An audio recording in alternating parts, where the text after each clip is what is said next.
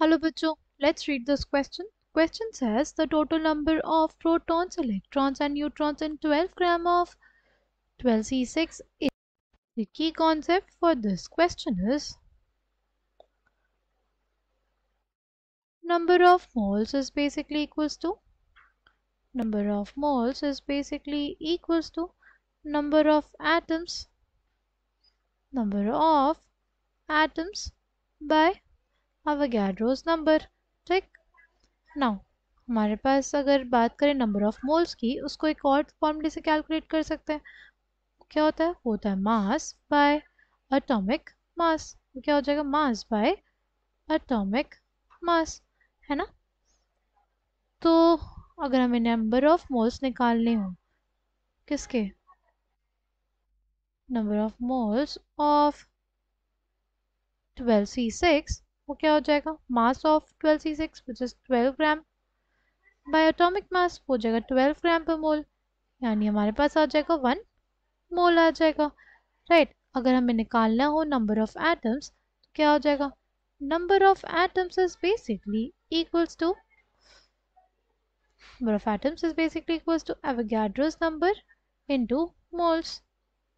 Avogadro's number is 6.022 into 10 raised to the power 23 mole inverse. कितने atoms आ जाएंगे हमारे पास? आ जाएंगे 6.022 into 10 raised to the power 23 atoms of 12C6 are present in 12 gram. ठीक. अब अगर हम इसमें बात करें नंबर ऑफ प्रोटॉन्स की, नंबर ऑफ प्रोटॉन्स किसके बराबर होता है? Number of protons is basically equals to the atomic number. Atomic number कितना होता है इसका? 6 है ना. फिर अगर बात करें नंबर ऑफ इलेक्ट्रॉन्स की, वो सेम हो जाएगा नंबर ऑफ प्रोटॉन्स के जब हमारे पास न्यूट्रल स्पीशीज होती है, तो वो भी हमारे पास 6 हो गया. अगर हम लोग बात करते हैं नंबर ऑफ न्यूट्रॉन्स की, नंबर ऑफ न्यूट्रॉन्स क्या हो जाएगा?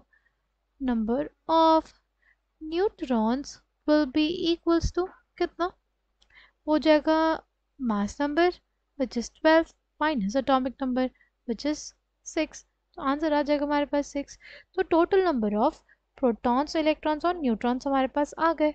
हमसे बोला है कि total number of electrons, protons और न्यूट्रॉन्स कितने होंगे. तो हमारे पास एक कार्बन एटम में 6 प्रोटॉन्स, 6 इलेक्ट्रॉन्स और 6 न्यूट्रॉन्स होते हैं, यानी एक एटम ऑफ कार्बन में 1 12 6 सी कार्बन एटम में होते हैं हमारे पास 18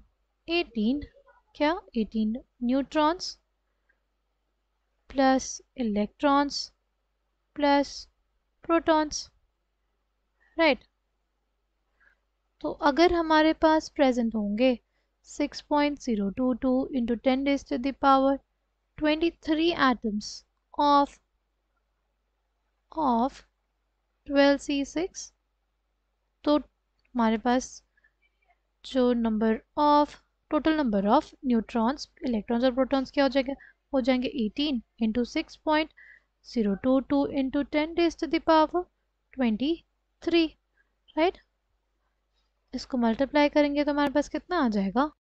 इसको मल्टीप्लाई करने पे हमारे पास आ जाएगा 108.396 into 10 raised to the power 23. क्या करें हम लोग? 100 से मल्टीप्लाई कर देंगे और 100 से ही डिवाइड कर देंगे. 100 से डिवाइड करना है और 100 से मल्टीप्लाई करना है. ठीक. अगर हम लोग 100 से डिवाइड करेंगे तो हमारे पास क्या आ जाएगा? हमारे पास आ जाएगा 1.08396 into 10 raised to the power 25 हो जाएगा हमारे पास. राइट. ये आ जाएगा हमारे पास total number of protons, electrons और neutrons in 12 gram of 12C6. Right. Coming back to the question, correct answer for this question would be option A. I hope you understood it well. Thank you and all the best.